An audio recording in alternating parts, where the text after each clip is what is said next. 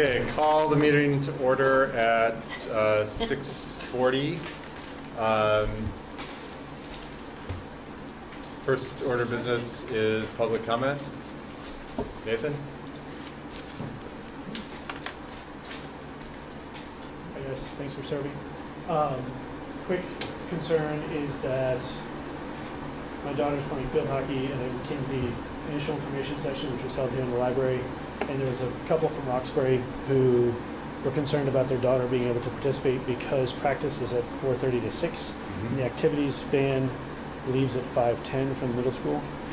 So I want to make sure that's on people's radar, and as you know, I suspect it's one of those unanticipated inclusion issues, but it'd be a shame if the one or two kids who want to participate in sports. See, that microphone doesn't do anything for us. It does it for there. Yeah, it does it for the. So the concern is, so field hockey practice is 4:30 to 6 every day after school for middle school. The activities bus going back to Roxbury leaves the middle school at 5:10.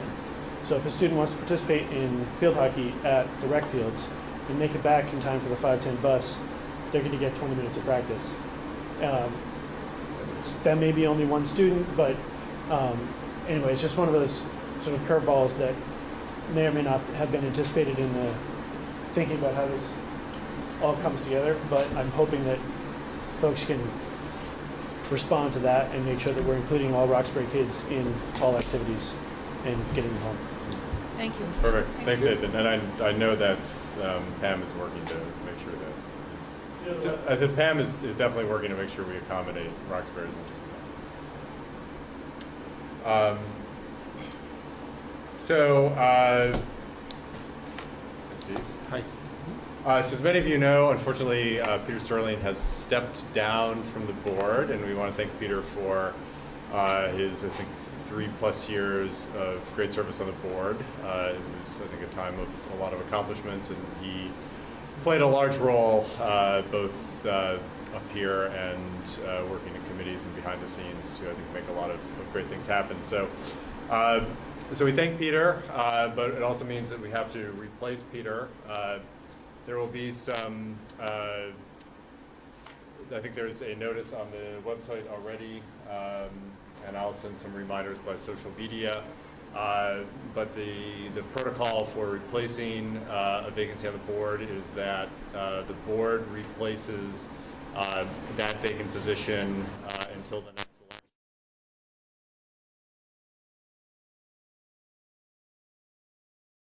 Thinking maybe it was a leftover and we thought. No, it's a new thing. Okay. It's particular to us. It doesn't mean that there were some people in the past who served illegitimately on the board. No, never. Did you say confer or Confer. The word in the statute is confer. It's unclear what exactly that means.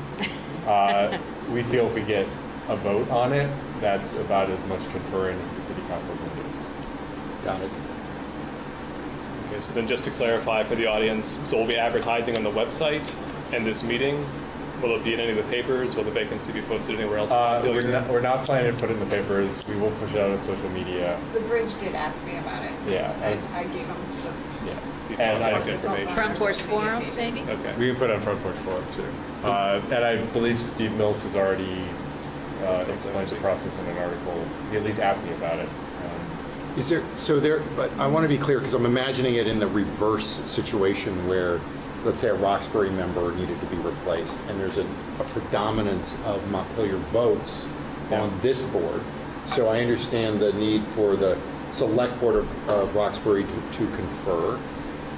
But in a case as if it were that, or in this case, what is it fair game for, it's a strict vote, so that means the Roxbury representatives in this case will have their votes on who replaces this person, even though it's a Montpelier person, and in the other situation, the Montpelier members of the board would have the majority vote in selecting the Roxbury person to fill, and that makes sense why the select board would have to be happy with that. So I think I'm understanding this, but it's new. Yeah, it's new, and I think that's probably what the legislature had in mind when it put that in. Whereas, if there was a town like Roxbury that's outvoted on the board and they wanted you know, say the Montpelier people wanted someone who was maybe from Roxbury, but didn't necessarily represent Roxbury the way Roxbury would want to be represented, then Roxbury could put a great hat on.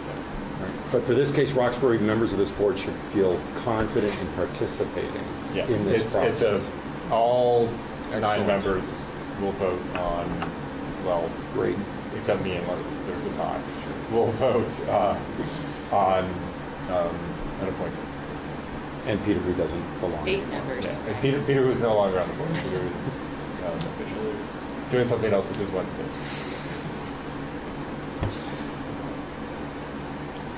And then I think, is there any further questions on that? Can I just ask a clarifying question? Heather's not in the audience. Is anybody taking notes this evening? I told her because we were going into executive session so far, she's going to watch this part of the meeting on tape, which she does anyway, Okay. to take the notes. I was So just it's being good. kind to an employee That's who great. worked all day long. Okay, thanks. But she'll be here after the executive Okay, session. it was just Any other comments on replacing Peter's seat? And then next item before we go into executive session, I know Heather is patiently waiting, the consent agenda. Do I have a motion to approve the consent agenda? I believe we approved the consent agenda, Do I have a second? including the additional Including the additional- I'll second. Okay. Any discussion? All those in favor? Aye. Opposed? Great. Now we need a motion to go into executive session. So I think first we need a motion that we. The purpose is for advice from our legal counsel. Exactly. So I don't think we need 2 motions for that. You can just go straight into executive? We just have to move to go in for that purpose. Okay. It's not the one that needs a finding.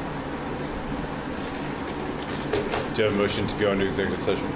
I'll move to go into executive session. Second? Second. In favor? Aye. Any opposed?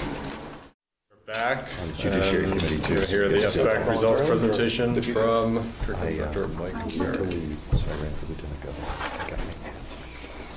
So I did 3. I ran once, Actually, lost. could I have another one? Because she's right back.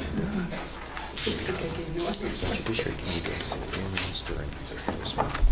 I remember meeting with Brian committed suicide. His dad. Did you have that properly mic'd? He's incredible. Of course, yes. Thanks for having me.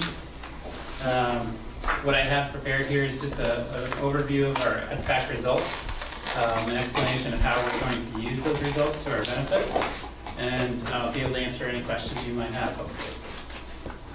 So on the first slide, this is generally how we did in 2017-18.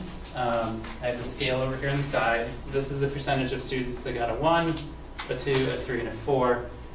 Blue is your ELA, and red is your math. So we had about 64% of our students proficient or higher in ELA, and 47% in math. And I'm going to dig deeper into those, but those are the results that go on the paper. That's kind of what everyone sees. And when we talk about SBAC, one of the things that you don't hear a lot about are claims and targets. And claims are generally these broad statements of categories like writing or reading that they talk about in SBAC. And when you dig down a layer deeper, there are these things called targets, which are essentially the skills or evidence that we want students to show that they're reaching these Common Core standards. So when we look at our results, we're able to dig down and see those results, actually quite a great interface with the SBAC assessment to show us what's going on. And for example, in 2017-2018 in ELA, the claim of writing was our lowest area, a place where we need to look at. This is the state comparison. So this is us in the blue. This is the state average. These are preliminary results, so you may see some shifting eventually, but that's what's on there now. You can see we were above the state average in all grades. So in ELA, when we looked at claims instead of writing, we dug deeper into the targets, and these are the things that we were doing really well. For example, there were more than I could fit on a slide, but this is an example of the information we get. So we know that we're doing pretty well with target 10, word meaning. And it's kind of interesting because a lot of people assume that we're not doing a lot of vocabulary work, and we're doing okay in that. Grade 3 target 11, reasoning and evidence, we're also very strong in that. But it also shows us what we need to focus on. So at target 7, language use, interpret and use language by distinguishing literal and non-literal forms. That's an area where we can focus in a little bit more. And the same with writing, grade appropriate grammar usage, things like that. And that's shown to us at each grade level, so we can really dig deep and see what's going on. These are some more of those target areas by grade level, just some examples. This isn't all of them, but in grade 3, here's some areas that we might want to look at. Grade 4, grade 5, all the way down to 9. This really helps us hone in our professional learning that we're talking about and good discussions, and also helps us look at our local assessment data and understand what we can align and look at.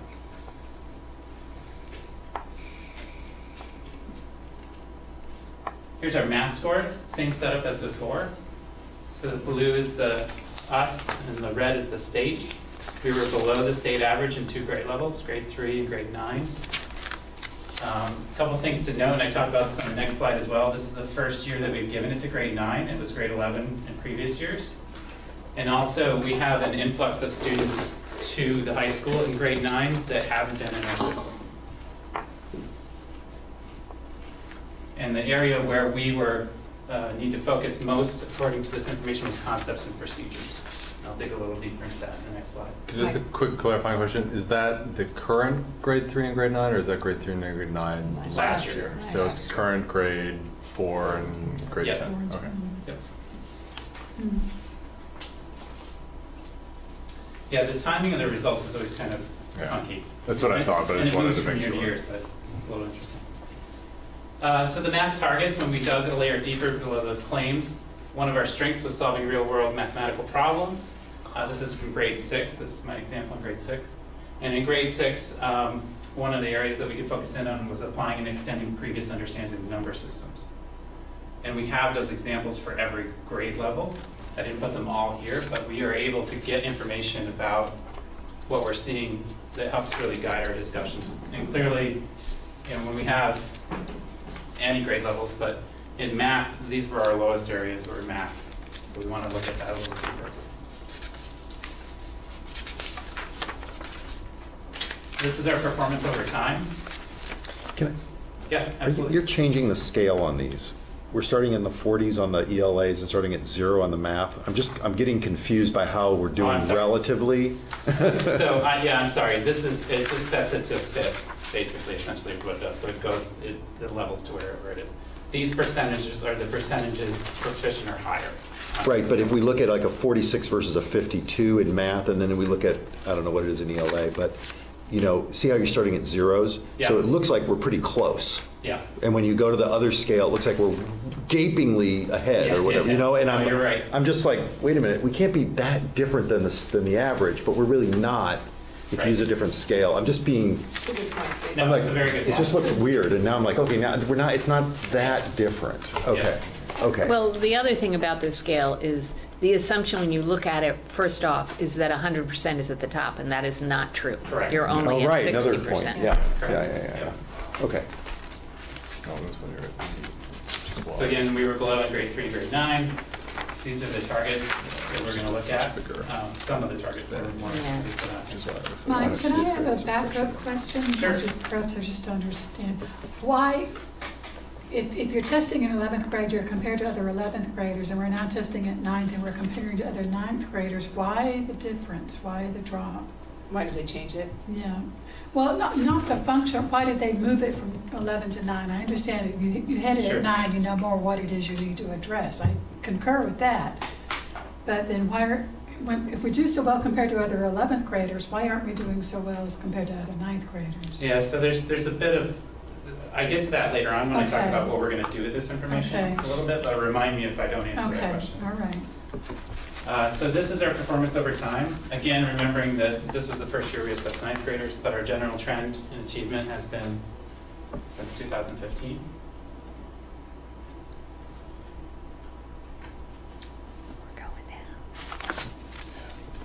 And then we started to look at the subgroups. So we started to look really at those economically disadvantaged, that's the term that the state uses, economically disadvantaged students. They represent 21% of our total assessed population. 12% of our economically disadvantaged students are on an IEP, and 94% of those students did not achieve proficient. So it's definitely an area where we want to look. The red represents below the standard, so 52% of our economically disadvantaged students were below the standard in ELA, and 66. that's a little blurry for me there, but 66% below the standard in that. Wait a minute, it says 94%. Oh, IEP. Yeah. Never mind, thank you. So this is the what next part. So one of the things that we didn't have time to do yet was really dig into those cohorts to answer that question. You know, why are we doing so well at 11th grade and 9th grade looks different? Part of it is I think it shows the growth in high school. The other part is Mike McGrath and I found out we had 34 students move into our school in 9th grade last year that weren't in our school system. They were in private schools or homeschooling or some other alternative situation. That's not pointing a finger, but it's a contributing factor in the data. So from 8th grade to 9th grade, we had a bump of 34 students that we hadn't assessed the year prior. Well, the other thing is they did not have advantage of the curriculum presented in our school system, Yeah, that's it. assuming that was good. We have to look at the scale score analysis. So one of the things that you're going to hear from us in ESSA when we get our report card eventually from ESSA is that they'll be looking at scale scores. And essentially scale scores will show year to year. A student could get a 2 in 3rd grade and a 2 in 4th grade. And that doesn't show the growth. But when we look at the scale score, we can see how far students actually grow from year to year. Individual students. Yeah, and cohorts and teams. Yeah, groups. right. Yeah, so, and that's something that's often missed when we just report out on 3s and 4s. So that's another layer that we're going to go into. IAB administration analysis. So there are these essentially questions and tasks that you can unpack for students that are really good. It's not teaching to the test, it's not preparing for the test, any of that stuff. They're just really thoughtful problem solving things to work through with kids. And we can gain a lot of information about kids, how kids learn, how our instruction's going through using those. So we're going to look at those this year. And then more claims and target analysis, really digging in at a deeper level, looking at cohorts, looking at kids. We're a small enough school system that we can really identify these students and figure out what we need to do. So that's the next layer. The second week in September, we didn't get to it. But we're really working on it. And then there's some additional slides and charts. I didn't want to leave Roxbury out. Even though our results from the previous year don't include them. These are their results for grade 3 and grade 4. We're still going through some stuff with the state trying to get access to the results and be able to access their information, so this is the best I could do for the moment. But you can see definitely some of the same math concerns, so that aligns with the work that we're doing nicely in terms of elementary schools. And then these lovely charts are a breakdown of each grade and each achievement level so that you can look at them and kind of pick it apart. You can get really lost in the data, it's really fun. Like Libby and I can geek out for a couple hours if we don't look up. So These bars should be represented like as stacks or pies probably to give us a better sense, because they all add up to 100, right? Each set of bars adds to 100? Yeah. Okay. Yeah. One of the things that charts like this tell me or jump out at me right away is that we have a roller coaster going on. It's not the same. So typically, when I see roller coasters like that, I start to ask questions like, our scores on this particular assessment are based on the cohort of kid, not on the teaching, right? So essentially, if our teaching was right where the same in every grade level, matched to the targets that we want them to get to, you would see consistency. You would see this. But when it's like this, it's based on the cohort of kid. So what I question impact then, so we want to look at that trend data over the last couple of years and see if that's the same as the grade 7 cohort that was so strong. Were they strong in 6th grade and 5th grade as well? Is that a strong cohort of kid?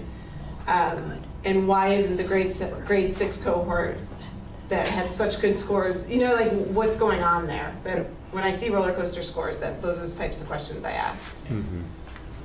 And we're at the question asking stage Yeah. right now. Absolutely. We don't know the answers to anything. Thank you for asking the question. Yeah.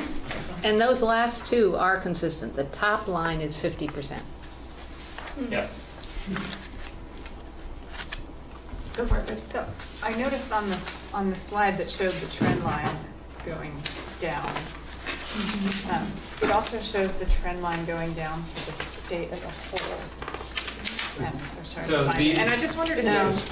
No, These are all- No, that's go down to ELA and ELA math. and math. Yeah, this Okay, is so ELA. that is just ELA and math. ELA math, ELA. So we're not, so the trend line for the state is not down. I'd have to look. Okay, I think for the most part it's static, It's but static. I'm not sure. okay, all right, thanks. Go ahead, Steve. It's a jump. I don't want to, do you have more to go? I don't want to. No, that's it. Okay, well, so the other piece of this, and as a parent, I am faced with this, testing question every year, the option, do you exercise your opt-out kind of thing? And as a school board member, I'm like, no, we're not going to opt out. We're going to contribute data, right? And it's good for our students to learn how to take tests and all that other stuff. But there's also a group of folks who feel like, let's just do as little testing as possible for our kids. So the reason I said this is I want to know how we're doing on our participation percentages, Yep.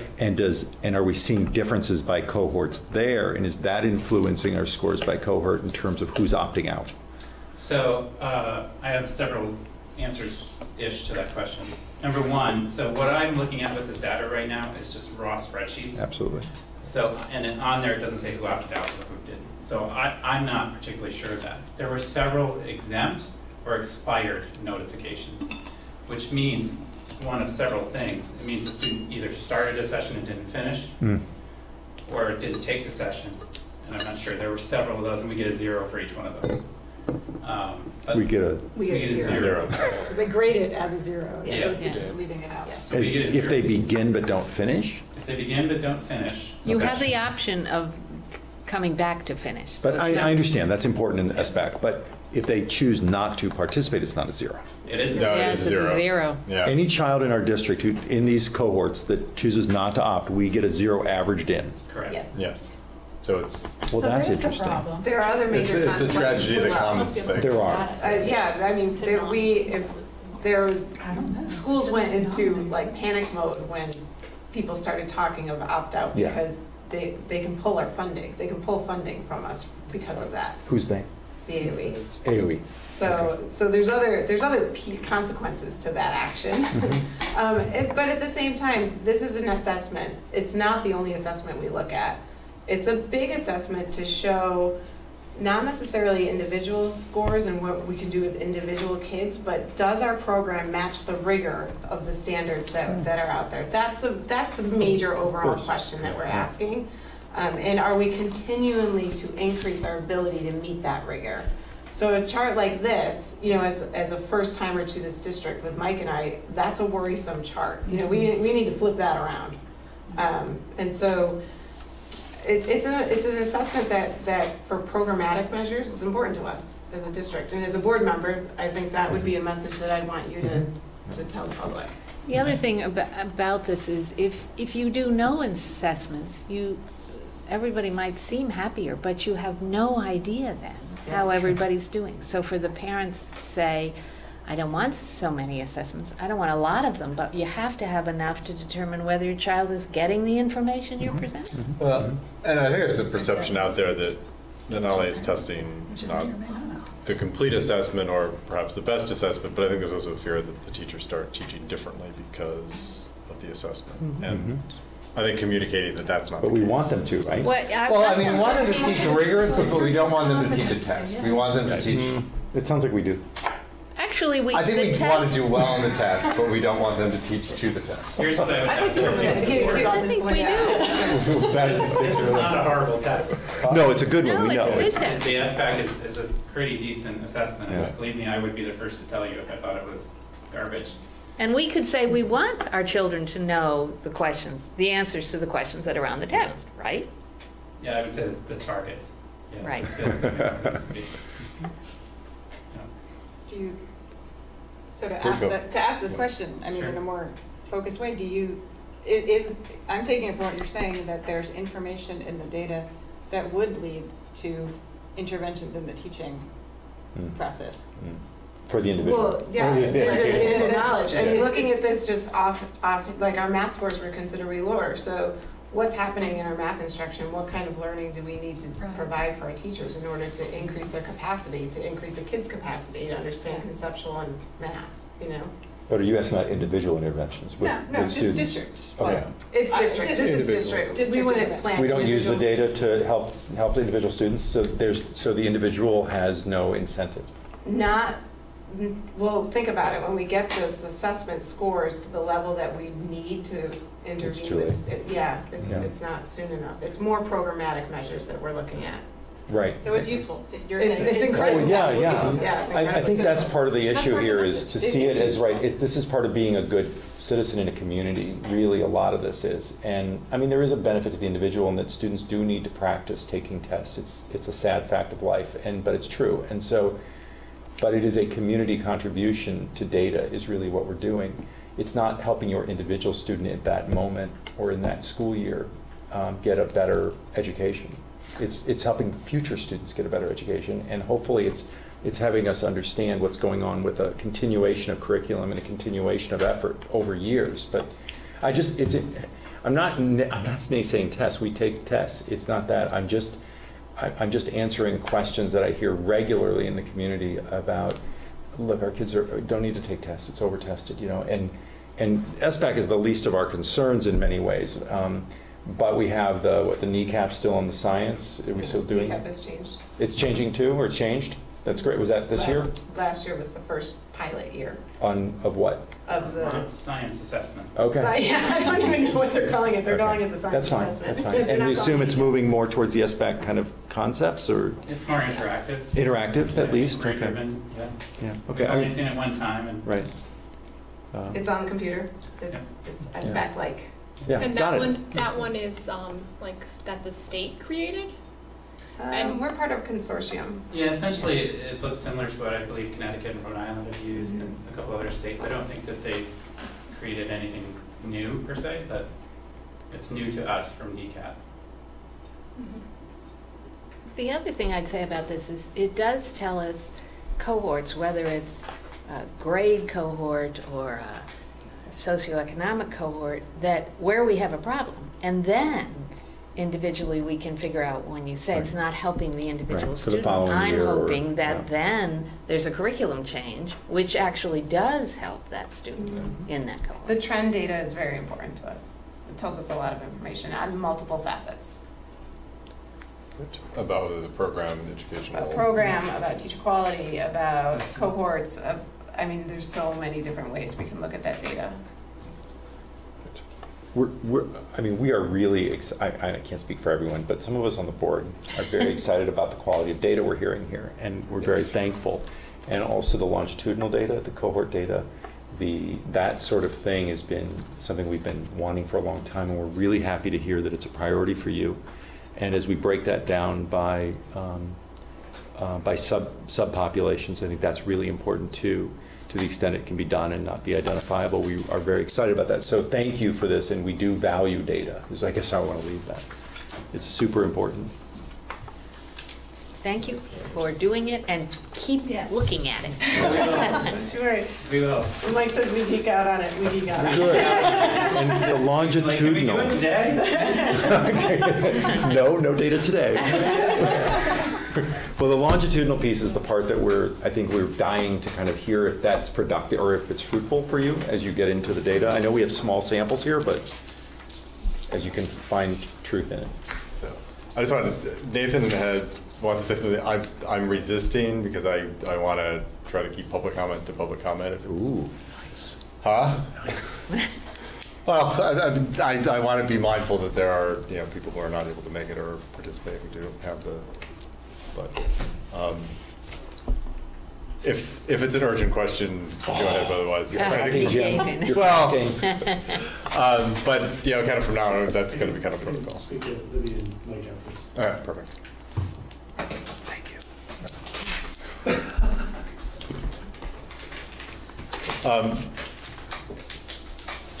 Great. Policy readings. I think we're moving around at a pretty good clip here. So we have 5 policies. I think did all of them come out of the retreat? I think all of them did. Yeah. Well, not the retreat, the all-day planning session. Yes, all-day mission. Mission, vision, budgeting, board superintendent relationship, board expectations, and superintendent expectations. So let's start from the top and. Good, for the people that weren't at our all-day work session, the board came up with this, worked very hard to come up with this vision, and then began the idea of a mission. And I think where we are now is to decide, our superintendent had the suggestion that perhaps we have a district vision and that each school have their own mission. And so we did not have time to consider that. So before we spend any more time on the board mission, I think we need to talk about that. I mean, I have So one. you want to split it and have a separate discussion of the vision from the mission or the mission from the vision? No, actually, No. I think we've decided on the vision. That's what I'm trying to confirm. And so here. that's So that's done. there. We've Okay. done it. Then you have But now the questions. question is, what do we do about this mission? What's the board's pleasure on mission? Yeah, I mean, one thing is it mutually exclusive? Do we have a district vision and a district mission, and then have each school also have their own particular mission? So one thing I noticed. You're looking at me. I'm not to decide this. This No, is a no. board decision to talk Yeah, about. very good. I would just say, this is less about whether it's school by school. I actually like the idea of each school having one very Yeah. much, but That's gonna happen regardless. that's gonna happen regardless. I don't get having a vision and a mission that are basically the same kind of thing. Like, we basically were trying to write 2 different sentences that captured the spirit of what we were trying to accomplish in the district under 2 different labels. And so I think if we're gonna have a mission, what they're called, I don't really know what the right word is for, but if it's, I need a better understanding of what this is supposed to convey that's different than the vision. And if it's just gonna be another sentence that says something very similar, I'm not sure why we have it twice. The vision is supposed Is to. it more about values? Is it more concrete? Is it more directive, specific? Is it maybe? more- I don't know, but I need a better understanding The of what it's vision is supposed supposed to be the big picture, and the mission is supposed to be how you're getting there. Yeah. Well, as an outsider who was not part of that, just very briefly, I will say the mission adds only one thing, which is that it focuses on the individual of the child with talents, passions. And I think that it's basically talking about, I mean, this is just a brief reading. It says, it's basically saying that this is our method for getting to the vision, effectively. Or these are the values we instill in getting to this vision, but it could easily be wrapped into a vision and be done with it. And the second half of this, to provide an education that empowers our graduates to build a better future. If we're not talking about empowering the individual for some reason, it fits right into engaged citizens and lifelong learners. So I don't know that that's even necessary. So that's just like, it looks a little bit redundant, and it looks like it should all be combined into one. That was not part of the history of that. I Right. looked it up, and it can, in one sentence, it says, a vision statement outlines what a company wants to be in the future. A mission statement describes what a company wants to do now. Oh my goodness. Yeah. Then it should all be mission. Which is just, Yeah. so, Would it be? Yeah, and I personally Right. lean towards one.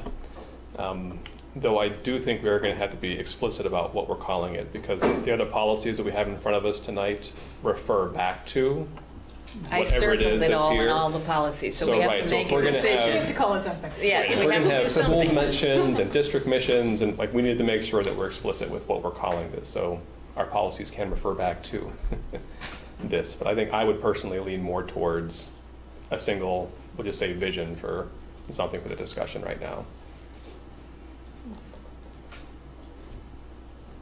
Other comments? So do we want to take an action to amend? Do you want to just take a big? I want to ask a X question to- then. yeah. If you maybe even more helpful to the people who weren't there, is if you cover up the mission and just look at the vision, is that good enough? Or is it missing something? Do you care about personalized learning in the vision? That's what it does. It's I saying. think it's real close. You know, maybe our schools cultivate a caring, creative, and equitable community that ensures something that has it more forward-facing. And I apologize, I like was a not there, so now I'm declarative weighing in statement. too late.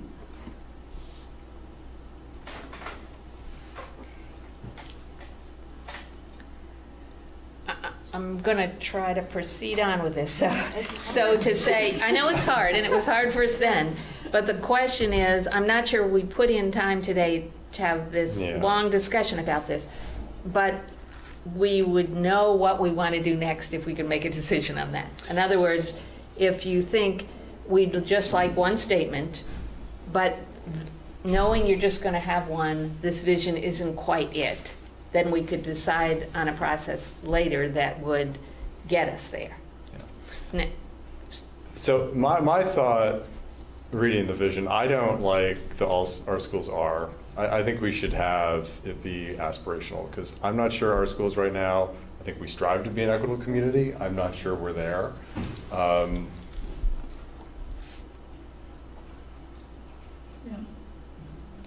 I think it should be more aspirational than declarative.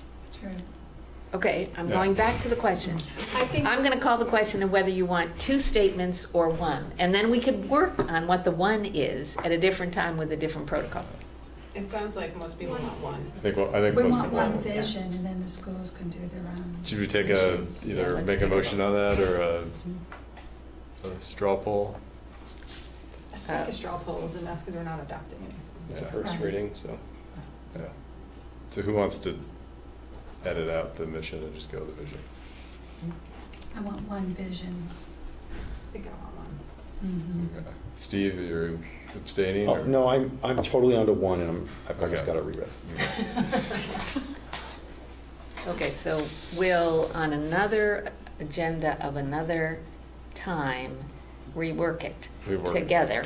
But my question is, are you calling it a vision? It's very important for the next 4 documents you're doing. Are you calling it a vision, or are you calling it a mission? Becky, you were thinking a vision and have it be aspirational Yes. rather than whatever a mission The is? vision is what you want to be in the future.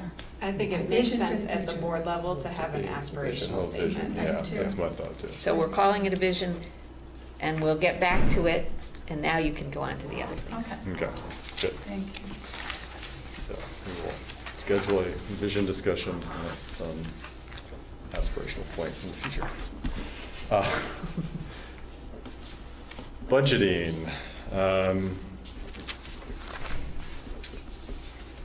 Budget policy, comments, discussion on our, This looks real familiar.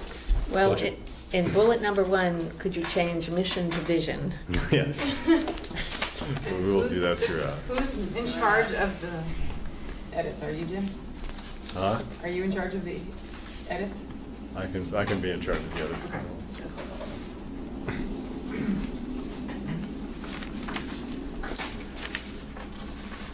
So this has the procedure and is the procedure and format part of the policy? Or will that be separate and procedure only?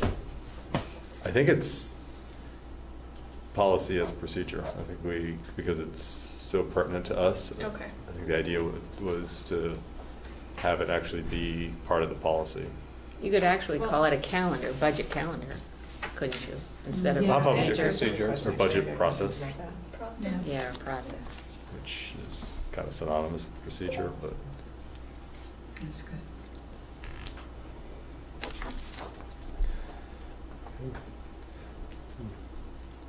Before we get all the way down like- into that section, the last statement in the opening section, the board will create and charge a finance committee to ensure oversight and accountability for the district's finances. I'm interested in potentially clarifying that it would be a standing committee versus an ad hoc. So we should maybe say charge a standing. I think to Finance have committee. standing finance committee, yeah. That makes sense to me, that would be clear. It should be, Yeah. yeah. Could we call that middle section the annual budget calendar and process? Sure. Signal exactly what it is. Yes. Makes so. What were you calling it? Annual budget. Annual budget calendar and process. Which, Where it leaves says us, budget How about, instead of procedure. calendar, what do you call it, schedule, or scheduling process? okay. Because calendar suggests that we've actually set dates, at least it does in my mind. Are we setting dates? Huh? So will this be, You did. We're setting rough dates, but. so if we look in December, Okay. so Jim, if you look in December, January, public hearing as set in budget calendar, Oh, right, because they're. is that really- is that different than what we're doing right now? Because in September, we'll have to adopt the actual. Calendar of Calendar or what's something. being done. So maybe this How is about- called a schedule, and Yeah. the thing Yeah. coming up with very specifics Is is the called the calendar. calendar. Yeah, so how about annual budget, just schedule? Yep. So, just because we don't have enough on our agenda, Brian and I were talking about on the way in that this standing finance committee for our new board needs a charge. I don't know that we have one. I don't think you'd have one either. I think when you get Peter's replacement, Brian and I are kind of informally trying to get a grasp of what all our committees are. Okay. And I know we also need to give you some help on negotiations. So I think either the 19th or the 3rd, we can probably do a committee red shuffle and give them all the needed charges. Okay, thank you.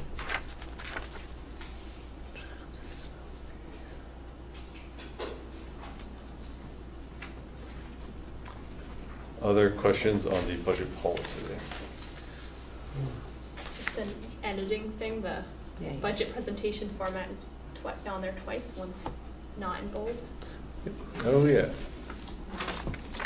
All right. And the capitalization is really uneven throughout the process. I know we've talked about this in some of our last meetings. In May, the multi-year plan will be presented by the superintendent. I know we have a CIP, there's a multiple-year plan here. I just wasn't sure if we're referring to the most appropriate plan or document. Since we're saying it will be presented, I wanted to make sure that we actually were presenting what does make sense for this. For a budget. Right.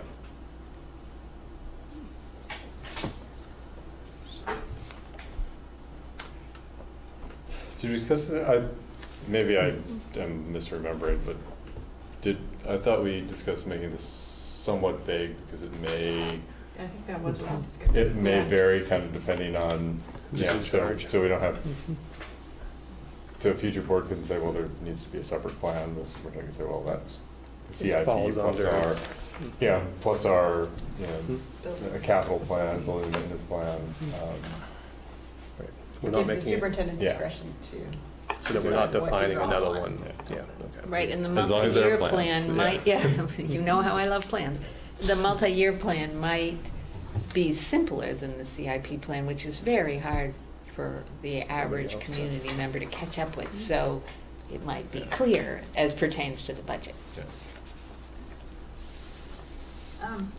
I had a question, and I was responsible for trying to draft this during the meeting, so if it's wrong, it's my fault. But number 2 on the second page, when I was looking at it again to prepare for today, I thought, well, the one that says emphasizes cost efficiency measures, I almost thought we had said to take that out. We did. At the retreat.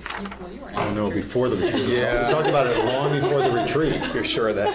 Yeah, no, We've been talking about it for 6 months. we did talk about taking that out. I think we talked about taking it out, so sorry that Catch. it stayed in somehow.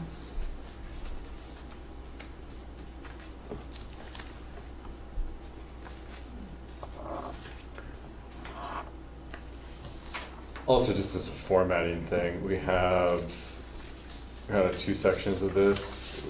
Well, actually, we have 3 sections. We have the introductory section where we've got bullets. We have the schedule section where we just have months listed, and then we've got the budget presentation format where we've got numbers. Numbers, right. Huh? It's wonky, it's wonky. Mhm. Is that okay with folks? Do you want consistency, or are we? So we could turn the last one into bullets pretty easily, and then it would look similar. That's at least Yeah. one thing. I don't know, the dates don't seem to lend themselves to bullets, but we could at least No. bold the date or something, do something to make it look. Yeah, We could professionalize it. when you're working on those capitals. Yeah.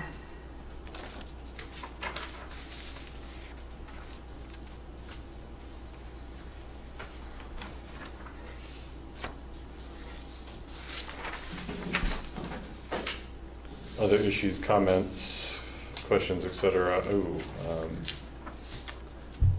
semicolon missing on 4 in the presentation format. Yeah, the very opening sentence, the district's annual budget will, we need to insert B, developed by the administration.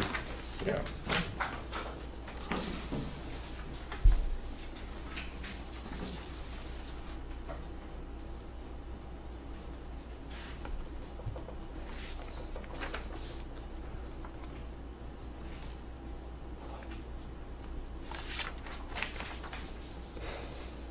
Anything else?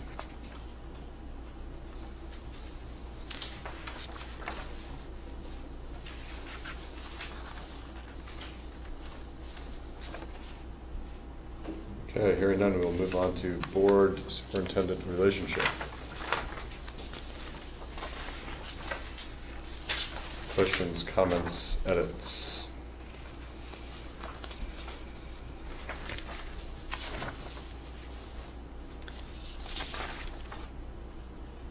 Under subjects of board's evaluation of superintendent, 6th line down, change mission to vision. I have to do a search and replace on that. Yeah.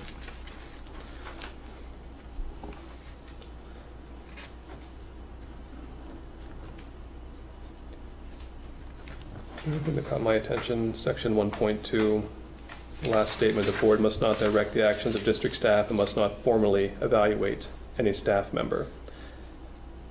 Other than To- the superintendent. Right. Do we need to declare formally? Because we wouldn't informally evaluate anybody. I mean, we're not going to evaluate anybody, period. Good. Correct?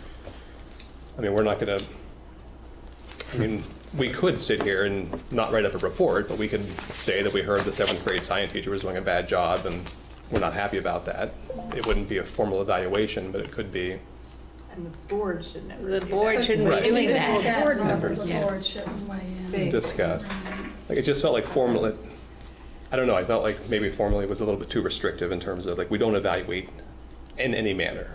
Right. Like, it was just Yeah, simply, it's we not don't that's right. evaluate. Yeah. I think that's right. I think it is too. It does clarify it. Well, Think it first. We don't We yeah, evaluate. well, how about Yes. this? You know, say we have an instance like we just talked about in our training where we do have to review whether or not an employee abused their discretion. That technically could be a form of evaluation. We've evaluated an action.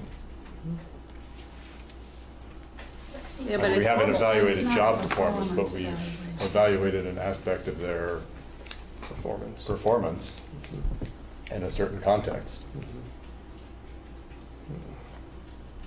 But it's pretty narrowly defined, Yeah. and even in that case, then it is still the superintendent's position to conduct the actual evaluation, taking that into consideration as a participant. I think this also clarifies it for staff, Mm-hmm. so that a principal cannot come, for use an example, cannot come to a board member to lobby on their own behalf, knowing the performance evaluation is coming Sure. up, for example. It makes the line very clear, I don't, which I think is a good There's a, thing. there's I a don't- provision in discipline and dismissal below that has a nice way of saying it, It except does. where required by law or whatever it says. In other words, never unless you are required to by Yeah. law. well, I was gonna say, you never evaluate, you do make sure the law is followed.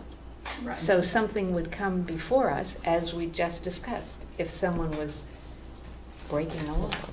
Well, it says involve the evaluating. In that lower, in Everything we 1.3, discussed was discipline and law. dismissal, it talks about Yeah, it was evaluating. legal obligations, but it had to do with, I think we're okay. I mean, for we have no choice but to do what's asked of us. Right, When it's asked of us, but I think someone could technically say that we were evaluating. a job performance aspect of someone other than the superintendent in this situation. You know, I now that I see the language you're pointing out, I'm thinking that these two sections are accomplishing different things. They're Are. somewhat overlapping, but They're somewhat- 1.2 and 1. They're and one- unintentionally overlapping, I Yeah, think. 1.2 would 1.3. probably say must not formally evaluate because that's what this section is about, formal supervision. We supervise the superintendent supervises everyone else.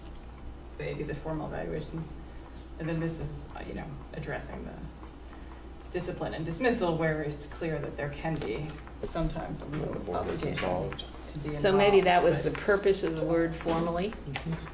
And that's what I, Makes sense. I'm not sure, I know that I didn't come up with the word formally, that either came from the policy governance language or from the VBA policy, so I'm just, the VSBA policy. But I'm just guessing that maybe it says formal because this section is about sort of formal The structure. structures. Okay. But, I don't know. I'm more wondering I'm not- why the concept of evaluating is then restated lower. In other words, it's basically giving permission to evaluate employees in 1.3 discipline and dismissal. It's saying there are circumstances under which we will be evaluating employees. No, we may be participating in decisions or actions that involve evaluating. But we're Okay, not okay. conducting a formal Okay. evaluation, which is a thing, a formal So evaluation is a leading versus specific thing. participating in? Conducting a formal evaluation versus having some role to play in a process that involves. Yeah. So formally evaluating is conducting? I'm not sure where you get the idea of conducting. Must not formally evaluate, I sort of read that as As the conducting. board does not, as an entity, Okay. conduct the evaluation of employees. And that section is kind of setting up that whole supervisory structure. And participate in decisions and actions involving implies to me there's been an evaluation, and now Yeah. the board is asked to participate in decisions and actions based on. Not evaluation. And that too rarely happens, but there are some circumstances where it Right. doesn't. Well, I just think the idea of conducting versus something that's formal or not synonymous. That's what I'm concerned about. And I like conducting. I think that's appropriate, and I don't know what formal means. So I did receive just a notice from a member of the public that they are not able to find these documents online.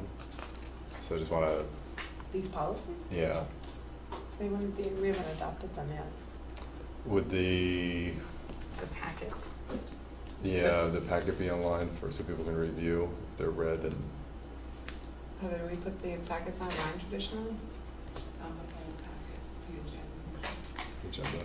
I think it's possible to use, because, part of the purpose of the readings is to have, The get public input. weigh-in. Yeah, so, Okay. yeah. So anything in the packet that doesn't relate to personnel could go online? There's a question mark after that. And we do, this is still the very first reading, this is still discussion, so there's still several readings coming. Yes. So yes, there's still plenty of time for the public to weigh in on all the drafts. Yeah. But I think it is legitimate if, unless you're, Yes. as a member of the public, unless you're sitting here, even if you're sitting here listening to it, you're not sure what we're Yeah, talking about, so. Let me check on that. Okay. So I Let would. me check on that though, because it's the board's responsibility to make policy. What I'm questioning is that the public has voted you all in to create these policies. Yes. So that's what I'm questioning. So let me just check. Okay. And I would say it's a matter of, it's just sort of like having a packet here. If you come in and are going to listen to us, and we've talked for 2 hours about something you have no documents on, it's not very much fun. And so that would be the same thing. If you're home and listening to us online, it would be nice to know what we're talking about. But if that's the case, then everything ought to have a draft on it. Because if I go to the site A watermark or and something. see this Yeah. policy, I might get Yeah. myself all in a twit about something that's, as you just said, are 3 drafts away. Right, So, And I've had community members tell me before, and it's like, so you as a board member, well, in Roxbury, we're policy governance, you manage by the board. You don't tell the superintendent to do this. You have policy that directs. Will you please write a policy that includes language that would accomplish this? Yeah. So I think people are interested in having us Absolutely. as a conduit to policy. So. Well, I mean, my thought is, you know, I absolutely agree that, you know, we make the policy and we set the policy and we're elected to do that, but, you know, part of the reason of having the various readings, discussions, and having public comment is if a member of the public reads a policy we're considering but has not adopted and has concerns or questions they want to bring to the attention of the board, that's their opportunity to do so. We don't necessarily have to listen to them, but otherwise they don't have a meaningful opportunity to do that. Be engaged. And we want to be Inclusive. as inclusive as practical, which we understand there's a bureaucratic burden and cost to being super productive in terms of documents, so we want to be sensitive to that, but in general, more is better. It's also, just as a practical matter, they're public records, and so if someone asks for them, They need to we'd be have to give provided. them, it's much easier to just Put post it them, up. Post so them that up. no one has to ask for them. Yep. It would just be easy. I mean, most of our packets are pretty small. I mean, you might just be able to scan them as a PDF and tag that on the, well, they're Word Yeah. documents, so they can just be attached, right? As to what? Well, you mean post, like you mean Post. Post it. link Yeah. to It's always Word. better in PDF, because that Yeah. announcer party cannot alter the text. Mm-hmm. Unless you have I defer. it. Yeah. yeah. Now we're beyond policy. Okay. So, yeah, sorry. Good point, whoever brought it up. Was there anything else on that? So what did you decide about that? Oh, right, we About didn't the word decide. formally? We got distracted by the. Yeah. Why don't we just take, must not evaluate? Formally, it confuses things and I'm not sure it accomplishes anything. So I didn't have a good example for an informal evaluation, but it just, yeah, caught my attention. Yeah. So now I'm back to well, then the next one is like contradicting. I realize it doesn't, but it does, right?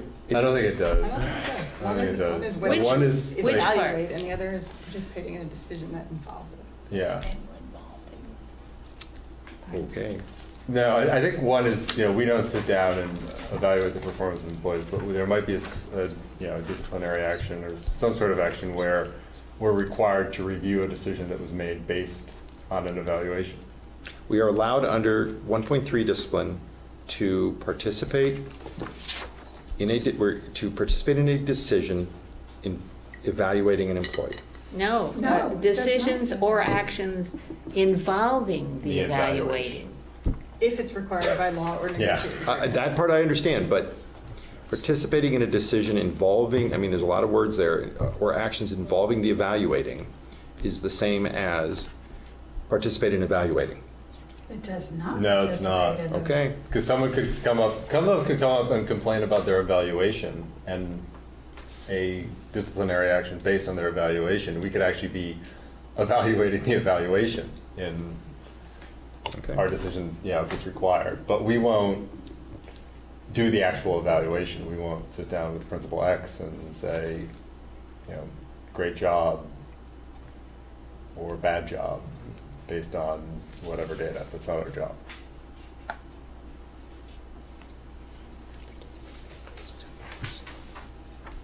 You ready to move on? Steve looks unconvinced. I'd put formally back in at that point. I think it's better than redundancy, or better than contradiction, but you guys, I'm fine to be, you know, on the scale of 1 to 10, I care about a 3 on this. So let's keep moving. Let's go 4. Okay. More comments on the board superintendent relationship draft policy.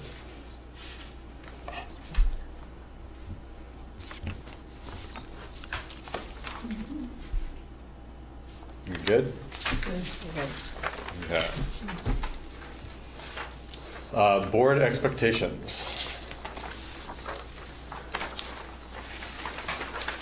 And this one I think has the most new sections added that were not talked about. Right, and I think before we jump into the full discussion, most of the new additions aren't included in the draft that was sent out in the packet. Well, not most, but yeah, I apologize. The board committee section, section F, I did fill in, but I didn't read the section in the packet because I thought I knew it was coming. So I didn't realize until that board committee stuff was not included. This is something I could find. Right, so there was some more information related to the other board officers, the vice chair, record keeper, et cetera, that's not included in this. Obviously, the stuff that's in front of us now is the same. It was just there are some additions that aren't included in this draft. So there would still be more stuff forthcoming for another discussion that would, yeah. So did you want us to discuss what's here now? The stuff that is here, we could, yes. I don't think, right, the sections that are in front of us are up to date. It's just that there are still, like I really did flesh out the board committee sections. There's a lot more details in terms of standing ad hoc, what's required for us in terms of charges, durations, reports, et cetera. The same thing, we didn't have anything related to the other offices. We have a vice chair, we've elected a parliamentarian, record keeper, et cetera. We didn't have anything in regards to their duties. So when we really fleshed out the board chair duties, I included the other officers in there as well. So yes, the information that is in front of us now is up to date with the exception of the stuff that's been accidentally omitted. You should get me that copy. Okay. Yeah.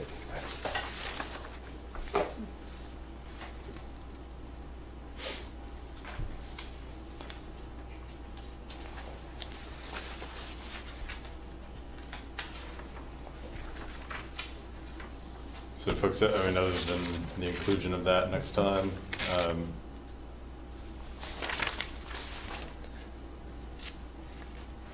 comments on the expectations draft policy?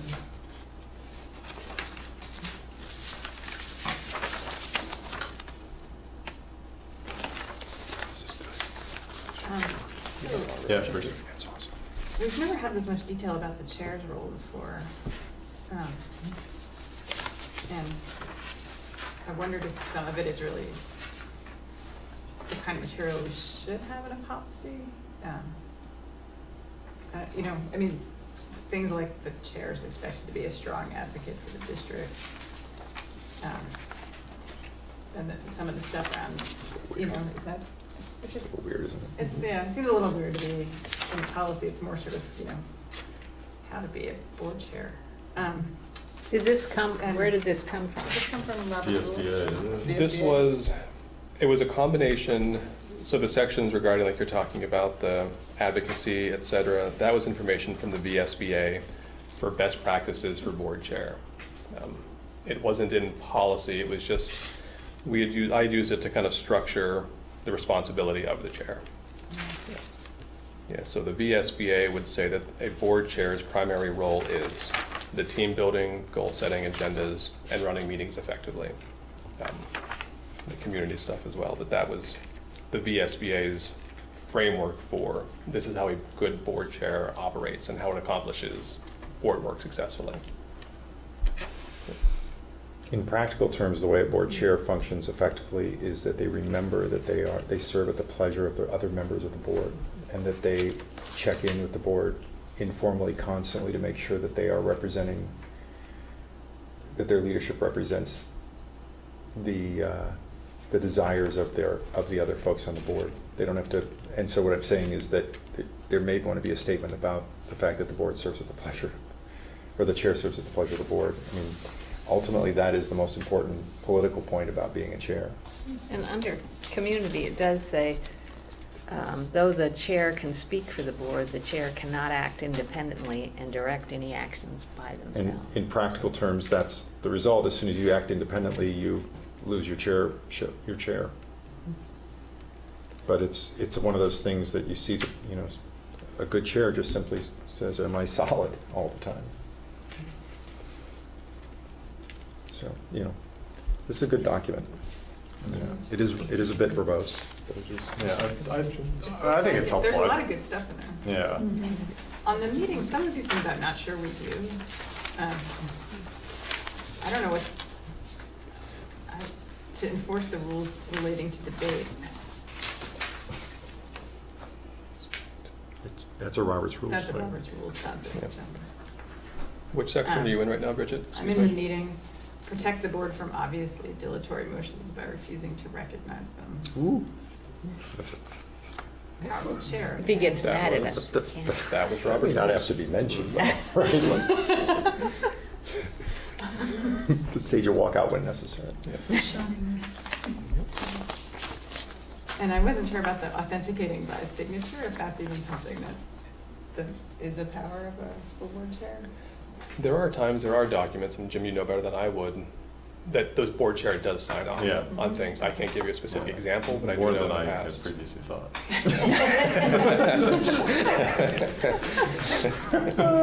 But are those And it'll district be only actions? your name on it, This is even a- though I know. Steve says you're representing the board. You do that on behalf of the board, not on the Yeah. district, because you don't need to do it for, It's not always exciting stuff, but it needs to No? be done. Yeah.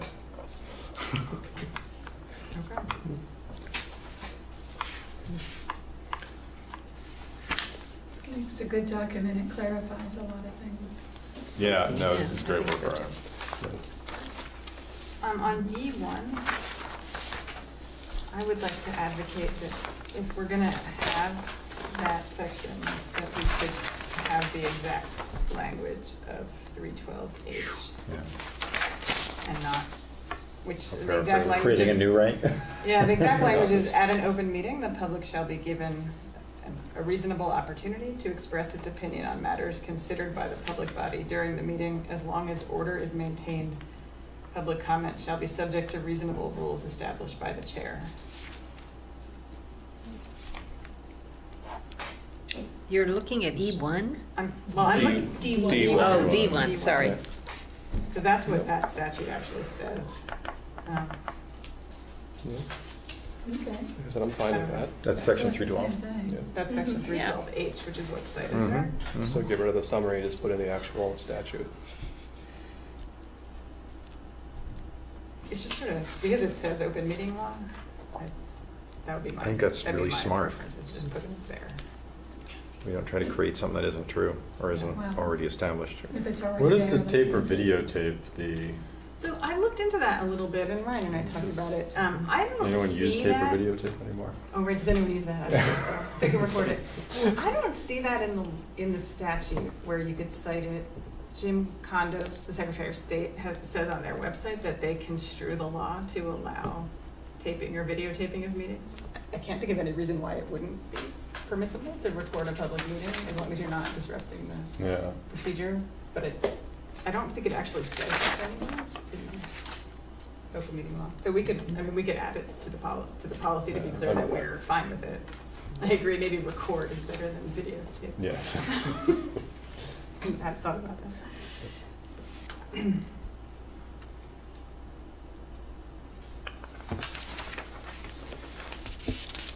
I don't know if it belongs in here, participation in board meetings. And it's kind of a personal concern is the issue of participation in board meetings from afar. And how do we want, is that something we should be clear in policy, or is it simply something the board just kind of does on an ad hoc basis? But through technology limitations, it's often felt as if it's virtually impossible, even though we also say that we do it. Those of us who've tried to do it kind of give up after a while. It's very hard. And it's not that big of an investment in technology to actually make that work, but it requires, I think, the board to either value it or not value it.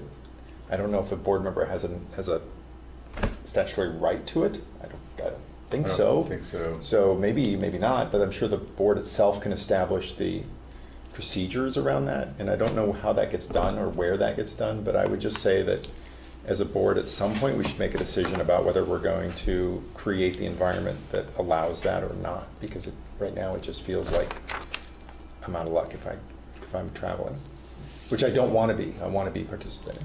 So should we? I feel the same way. Yeah. I've seen you try to Yeah. call in. And I also just feel it's something that the technology exists, and there's a lot of entities out there that take advantage of it.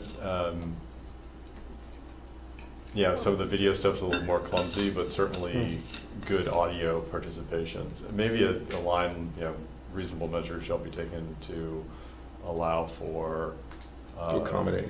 yeah, audio or virtual attendance by board members who are unable to be physically present. Well, so then the question I have to say, also having tried it, is reasonable. So, I think, yeah. what is that? And often if you're away and it's just audio, In this day and age, putting it up on a Google video is so super easy. Yeah. yeah. I mean, I've presented that way to Yeah. boards before, so it's You could have it's a big super easy. Steve head on Exactly. on the wall. I guess- That's going to be my question. Is that technology not something, it doesn't require a financial investment? Oh, gotcha. to make No, it we already work? have it. No. We are a Google world. It requires the imagination Very to use easily. it. As of July I think 1. part of this, Libby, is it's not that we couldn't, we haven't done it well. So the We can question. do it very easily. I mean, my other thought on that is it's such an easy problem to solve that do we really need a policy? No, and I'm not saying we do. I just maybe was getting a sense, I want to get a sense from the board whether the board feels it's something worth trying to accommodate or not. And Yes. I wouldn't be insulted either way. It's more a matter of, let's just get it clear so we can move on, kind of a thing. Yeah, I think, given, you travel a lot, I travel a fair amount, Bridget and others travel too. I think it's something we can do, it's something we should do, and it will increase participation, and we might have a quorum problem at some point. Well, I think that's we what I should- was going to say. It's a philosophical discussion about, it's not here, but in some boards, they used to say, you miss 2 meetings, you're out. Yeah. Or, they used to write down how many meetings. So, but what does missing mean? Are you here? Is it a quorum if you're here on Google Docs? Well, yeah, I mean, you can have meaningful Yeah. participation And it does follow the Finals? law. virtually, yeah. So that's what I'm saying. It's Yeah. philosophical. It's interesting to see when you first started speaking, I thought you were going to talk about the technology to allow the public to interact more with us at the meetings. It's another level of it. Yeah. So it is another part of that discussion, but We can call Jim. we did, and we got it tonight. We can- Yeah. Maybe there's a general consensus or a consensus that, or something that we want to use technology in general to increase participation in every way we can. We don't want to create, big financial burdens, and that includes staff time, to make that happen. But if it's easy to access, we should start to think that way about using technology to increase participation in every way. I do need a time check, we are 25 minutes over. Okay, so we're not going to put it in here. No, but we ought to try it. I think I- we don't need to put it in the policy, but we ought to give it a try. I think we should make a board commitment to Okay. get it up and get it running, and I think once we, Make ourselves. I don't think it's that hard, I think once we do it a few times. Get a little and experience, system do a little down, more. Yeah, and you'll Steve, I probably got you covered, don't worry. Thank you so much. be one of the first. Okay, last one, superintendent expectations.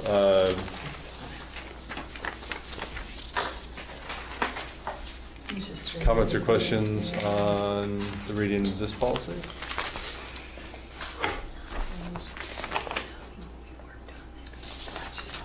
Just got to fix the numbering.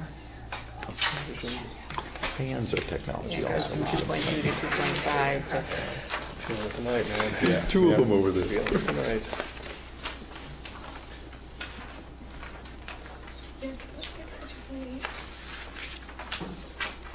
Who's Right. editing this one?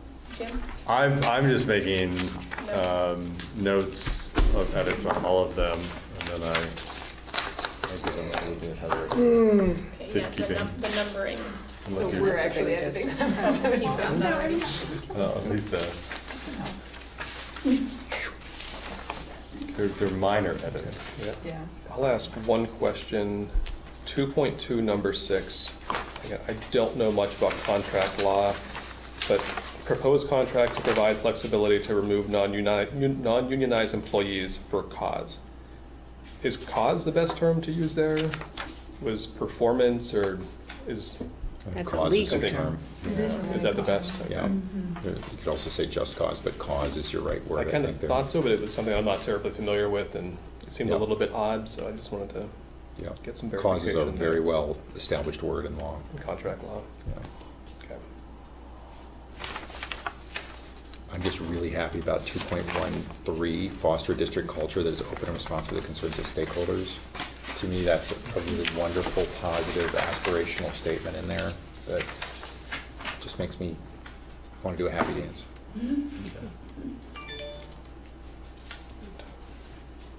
We have some mission vision issues in this one. Since we don't have one. It says, So, the 2.0 global expectation, at the last part of the first paragraph says, in a manner that does not violate the mission and core values of the district. We I had don't- debates about that. Yeeks. Did we decide to leave it in even though we don't have values? We That started talking about whether we wanted to have you wanted to have values or not. That was an unanswered It was question. an unanswered question. Because we had a list before. We had a list before and then, So yes. that's another Of question core we have to values. decide Won't is, those be more in like the ends? Our values go in our ends? I guess not. Ends are what we achieve. Values are how we live. Right. and we were avoiding using the word ends. Yeah. But still, Like. we are referring to something here, and what is that? Into two things. that Also- right. It could Do- be consistent with commonly accepted business and professional ethics and practices and with achieving progress toward the district's vision. yeah, I was going to say, in Yeah. a manner that advances the vision of the district. Yeah. It does not violate, gets us back in the negative Right. world. That's kind of cool. You want to stick with core values? I'm No. hesitant to have it in there if we don't have. Yeah, if you don't have, yeah, because then it's No, it's just the vision. It's going to the include our vision of the values. district, yeah. Yeah. Which should represent your values. Yeah. And your policies, which are down. And it's All also these things continues to reflect. speak in the positive rather than in the negative Yeah. in this way. It's like continues to aspire and So, but, yeah, we didn't really resolve this. It's the same thing in the last sentence of 2.0, that we had this value language. that can be Just deleted. change values to So vision delete there. Vision, that. I think so. Can be Values to deleted. vision there. And then it says link to Wait, the didn't we establishment. just state that though in the way we redid 2.0? Yeah, I think we can just get rid of that line. It's kind of now established. Because in a manner that advances the vision of the district and must lead and manage in a manner that adheres to and reflects the district's vision. Seems- Now, Or now I'm wondering if we should cut the first- cut the there you first go. clause and leave this, because I kind of like lead and Yeah, manage. Because they're two different ideas. They're two different ideas. Yeah. Yeah, so So we could which cut one are we 2 cutting? off after ethics and practices, Yeah. Okay. and then leave that last one in Good work. with vision instead of values. That what? So it It does- adheres to and reflects the district's vision. Cool.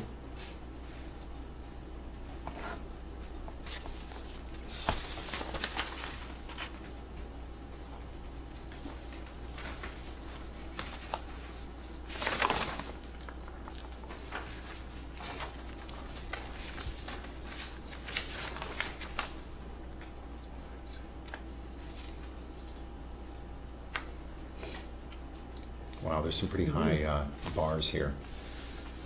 The superintendent must employ best practices for retention of staff.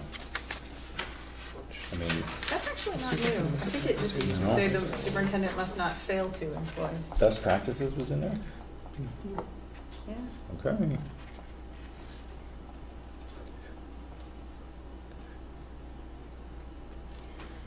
Don't fall short. Huh? I mean, if it doesn't, the fact that it was there before doesn't mean Absolute- it has to be there now. Not but- second best practices. These are the best practices. You guys have a list of those, so I'm clear. Right. Where do I see that list? Well, Bridget, I don't think I remember noticing this in other policies. Have we referred to policies in the past as district policy or board policy? It's totally inconsistent at this point, but we Yeah, made it a is. decision at the some retreat point that we we were will gonna go back start at going some to district policies. Okay. Yes. I think so. But we haven't gone back and fixed that. because there are no other policies for the district, other than Right. board policies, which are. Right. Which are Right, district yeah, policies. okay. clear.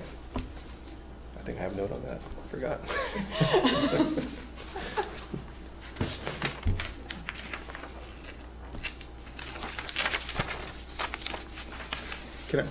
I'm sorry I missed this before, but we've completely gotten away from that standard of that the superintendent, that the board is judging, that the superintendent shall be the judge of these things. I can't remember how that's worded. No, we're not completely away from that. The judge of Shall what be the thing? judge of what thing? Yeah. In the board superintendent relationship Yeah, that's policy, where I was missing it. it says that the superintendent, in managing the district, it's under superintendent's discretion. The superintendent has discretion to use any reasonable interpretation of the district's policies. Okay. The board must respect and support decisions made by the superintendent that reflect a reasonable interpretation. That's where best practice for staff retention is okay. Including That's why I reasonable was interpretation just of seeing how that best ties practice. together, because you need a standard to judge things by. So that's fine. That's the no second guessing line. Well, yeah, it's Once that she's very made high a standard of, decision, that is right. totally not reasonable. Yeah.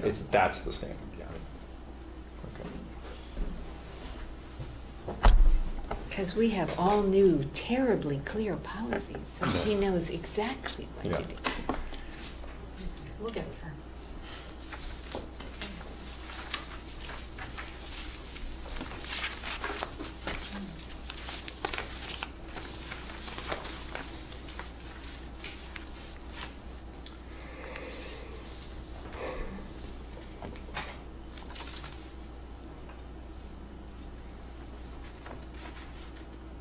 Are we okay? Yep.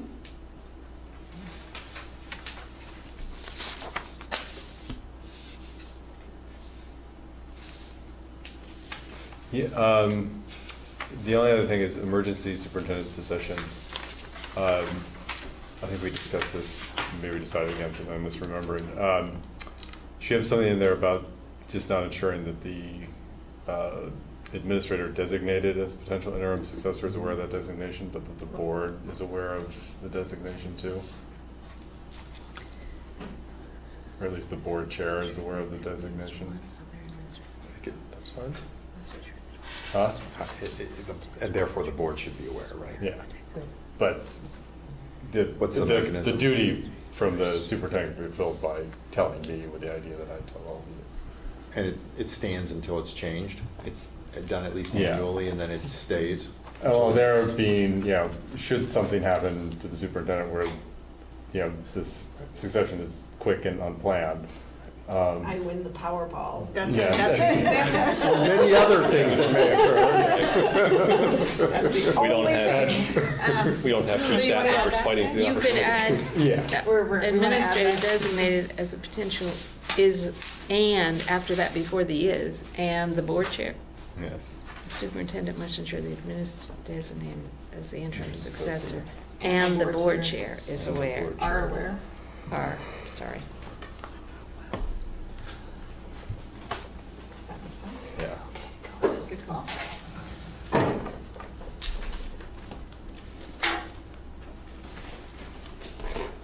Well, except then Oh, right, that's- then it's not a. Yeah, then change Oh, is the reasonably proficient. potential interim successor is reasonably proficient. I mean, we can How start about another this? How about, sentence. and that the potential interim successor is reasonably proficient for the role, get rid of that comma, and is reasonably familiar with the board and superintendent issues.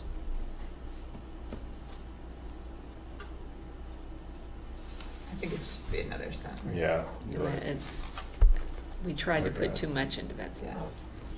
So it's just a period, the superintendent must also ensure. Is there a responsibility that this person,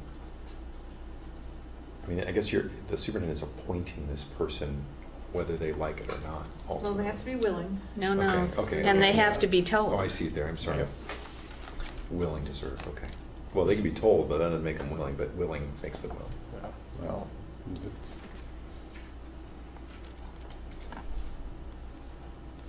So the second two sentences have, the superintendent must ensure that an administrator designated as potential interim successor and the board chair are aware of that designation, the potential interim successor must be reasonably proficient for that role and reasonably familiar with the board and superintendent issues. So what's capable mean? It means that they have time? I think it means that they have the skill set. Right, and we discussed at the retreat, it doesn't require licensing, because Right. that's not typically necessary. I mean, they probably wouldn't have time. There'd probably be someone with another full-time Yeah. job who's gonna How have could to they like have step time? out of Another that job. job. I'm just wondering why it has to say reasonably proficient for the role if they I have to be wouldn't choose a capable. teacher or an IA who doesn't Yeah. have administrative experience. But they're capable. It'd have to be somebody with administrative experience, I would imagine that's what that means. Someone who can Okay. step in and, yeah. Okay.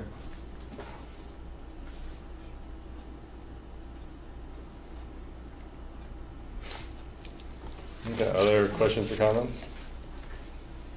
Only 40 minutes over.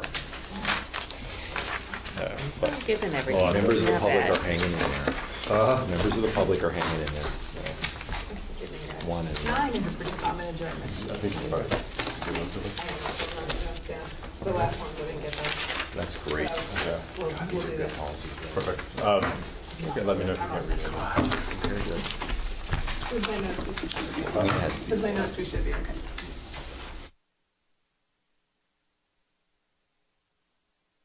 Sure. Before we adjourn, I loved all of the first day of school stuff. The presence on social media was great. Yes. The memo, the weekly memo. Yes, was great. yes. Getting a copy of what you share with the staff was really interesting to Yes. see. So just a kudos to on all of those fronts. Thanks. Yeah, no, thank you for saying that. Thanks Fantastic. to everyone in the It's been a district for a great start to the school year. Great communication. Yes. I heard from parents great things Yeah. about how pleased they were with the start of the school year. Good. And Union's looking good, and that's not an easy feat to pull off right now. Yep. And stay tuned very shortly for a picture of the vestibule that we Oh. got today, Okay. with colors and everything. Nice. Yeah, everybody's fantastic job. It's just a great start. How, Thank you for saying that, Bridget. So, how, I didn't think about this, but the email I sent about how are we doing with Roxbury, how are we doing? That was not a question that was on the Appropriate? agenda, right? Well, I think we've talked about not putting people on the spot without. Yeah. an Oh, okay.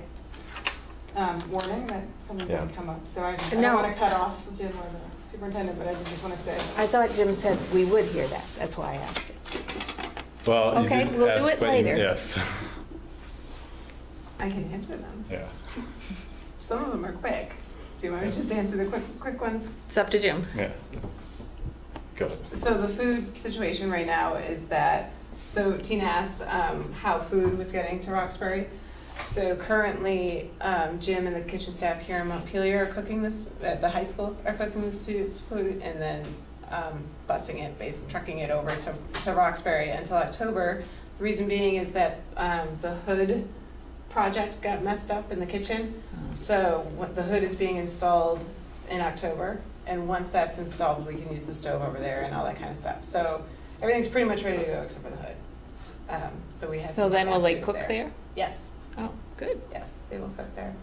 I'm just trying to remember. And how's the recall busing going?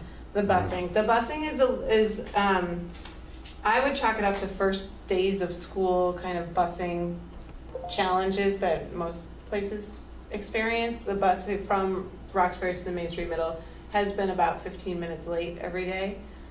So it's something that we're talking to the bus company about. Do we want to change the route so it's not going directly through, middle of Montpelier at a time that's very busy for traffic? So we're trying to work out some snafus around that. I mean, there are first day issues that happened. Some of it was merger related, some of it was just first day school related. So we're working on trying to get that there 15 minutes earlier than it is currently showing up. Yeah, and I do just want to reiterate for kind of board decorum, and I know that you did send an email on this, so that it got lost in the mix. But let's try to stick to the agenda to the extent we can, and read stuff beforehand, ask questions by email beforehand, so either can be, if it's a simple question, can be answered, or you know, if it's something that needs to be discussed, there's preparation for it. Yeah, and Heather and I are getting those packets Yeah. together on Friday morning, so any questions for the next Wednesday's board meeting should be to me before Friday. So we can get it in the stuff, get it in the packets. Thank you for those answers. Yeah, and if there is an email that was overlooked and it's something we could waive it, so, Okay. yeah, ping us after the meeting and do it that way, so we All right, we can adjourn. can adjourn. And we do need to formally adjourn. Move we adjourn. Okay, second? Second? In favor? Aye. Opposed? Great, thanks all.